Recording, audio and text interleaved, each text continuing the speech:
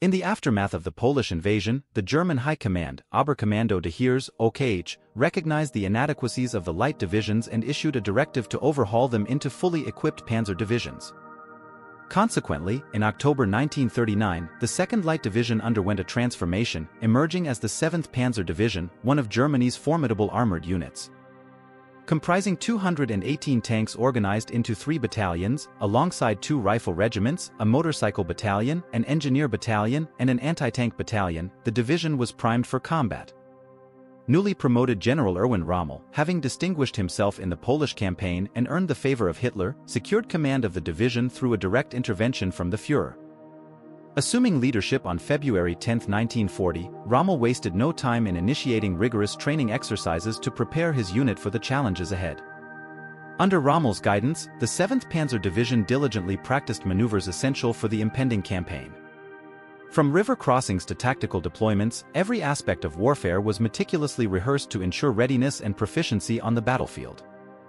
The invasion of France and Belgium commenced on May 10, 1940. Within 3 days, the 7th Panzer Division, led by Rommel, and 3 other panzer divisions under General Heinz Guderian had reached the River Meuse, only to find the bridges destroyed.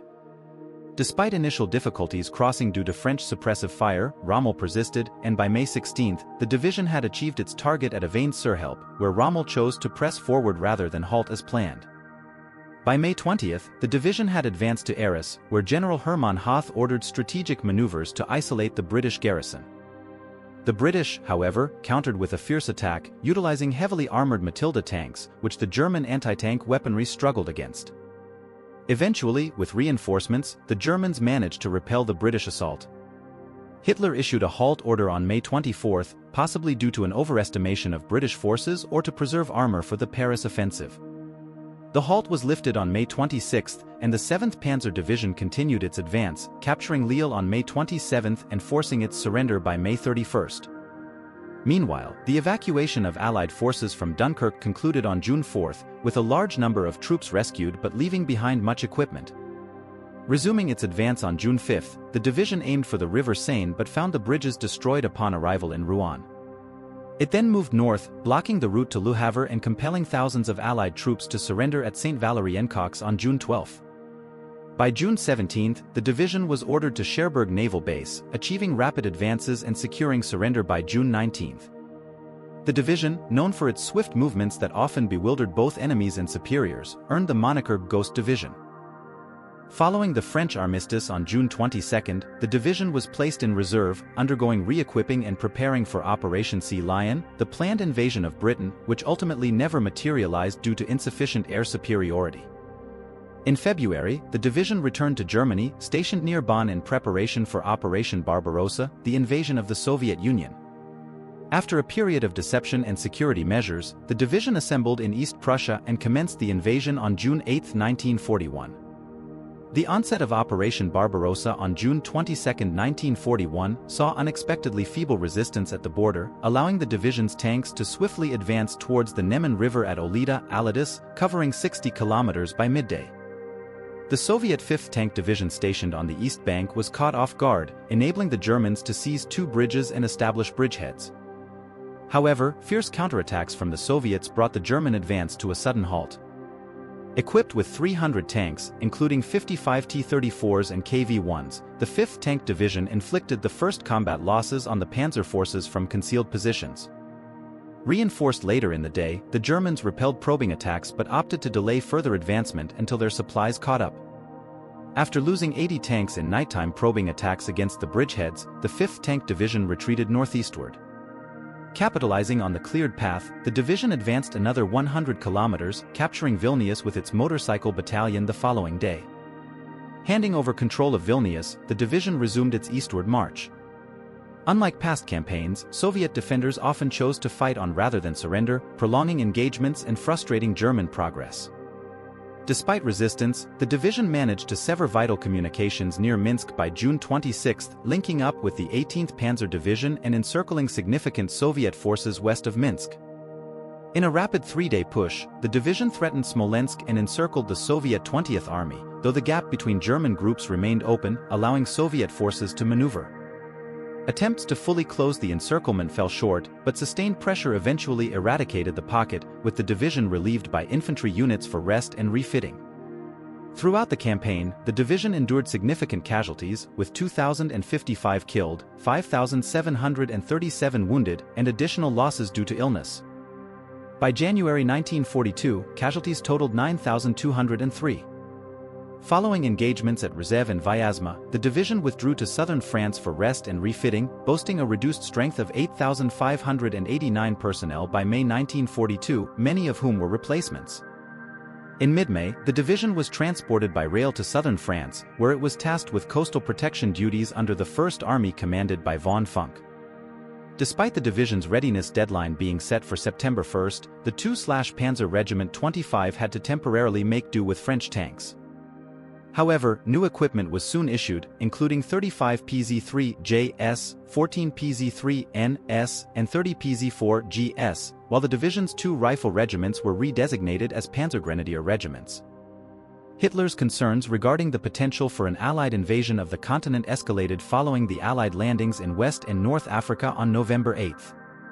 Consequently, on November 11, as part of Case Anton, the division was dispatched to the former Vichy France region, tasked with securing the Mediterranean coast between Perpignan and Narbonne.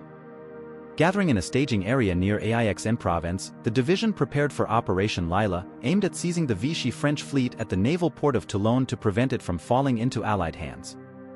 For this mission, the division received reinforcements from other units, including 2 armored groups and a motorcycle battalion from the SS Division Das Reich, along with a Marine detachment led by Commander Gumprich.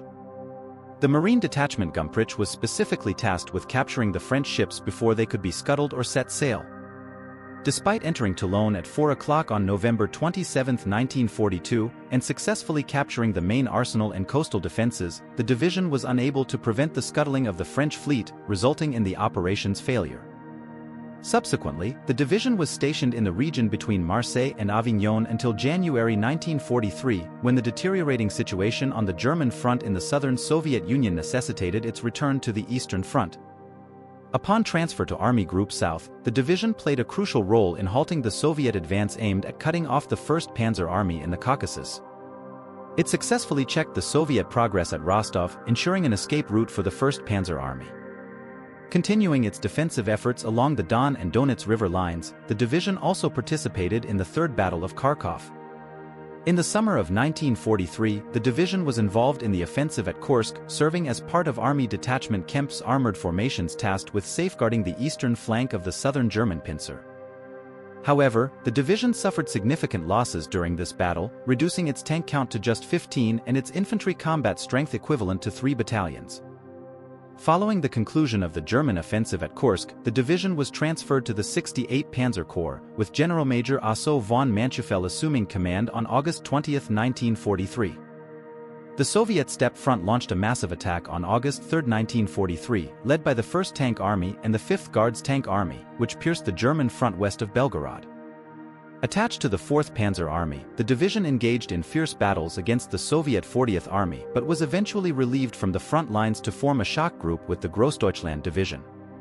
Together, they conducted a counterattack into the Soviet flank, achieving initial success by driving deep into the Red Army's lines. However, further Soviet reinforcements hampered their progress, leading to a withdrawal to the Dnieper River line. The division's losses in August exceeded those of July, resulting in the disbandment of the replacement battalion. With diminished combat effectiveness due to losses in heavy infantry weapons and motor vehicles, the division retreated to the Dnieper position, crossing the river at Kremenchuk. Subsequently, the division participated in the defensive Battle of Kiev and the German counterattack at Zhytomyr, earning commendations for distinguished conduct. It then engaged in a series of defensive battles during the long retreat across Ukraine.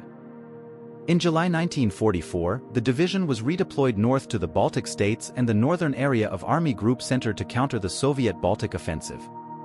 It fought defensively in Lithuania and later retreated to a defensive perimeter around Memel during the Memel offensive. Eventually, the division was relieved and evacuated by sea, leaving heavy equipment behind.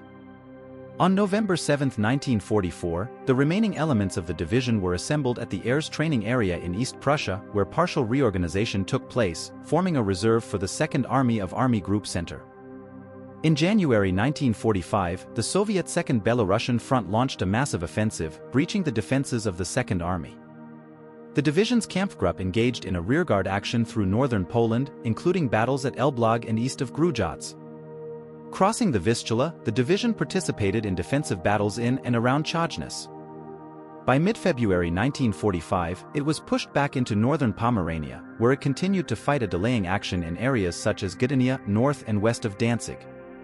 On April 19, 1945, surviving personnel were evacuated by sea from the Hel Peninsula, with only a small remnant returning. This remnant regrouped on the Baltic Sea island of Usedom in western Pomerania and retreated westward through Prussia, ultimately surrendering to the British Army near Schwerin, north and west of Berlin, in May 1945. War crimes allegations. Historian Raffel Scheck notes that while there is no direct evidence implicating Rommel himself, his unit operated in regions where German massacres of French prisoners of war were common during June 1940. According to some accounts, during the French campaign, the division, along with troops from the 5th Panzer Division, committed several atrocities against French forces. These included the alleged murder of 50 surrendering officers and soldiers at Quesnoy and Erains. After the war, a memorial was erected for the French officer Charles Nkorera, purportedly executed by soldiers under Rommel's command. Scheck suggests the division's likely involvement in the Hengist-sur-Somme POW executions, though he believes they were not directly responsible for massacres at Erains and nearby villages. French historian Dominique Lormier suggests that the division may have been responsible for the deaths of 109 individuals in Erains, mainly French African soldiers from Senegal. Historian Daniel Butler acknowledges the possibility of the massacre at Le Quesnoy, citing the presence of Nazis like Karl Henk in the division, although he notes the scarcity of sources regarding such actions. However, he finds it unlikely that Rommel sanctioned or was aware of such actions. Some historians, like Showalter, dispute the occurrence of the massacre at Le Quesnoy. Claus Telp mentions that Erains was not within the division sector but suggests that elements of the division might have been involved in incidents at Hengist and Martinville, including shooting prisoners and using British Colonel Broomhall as a human shield. Telp believes it improbable that Rommel approved or knew of these incidents. Here is a list of the commanding officers of the 7th Panzer Division during various periods.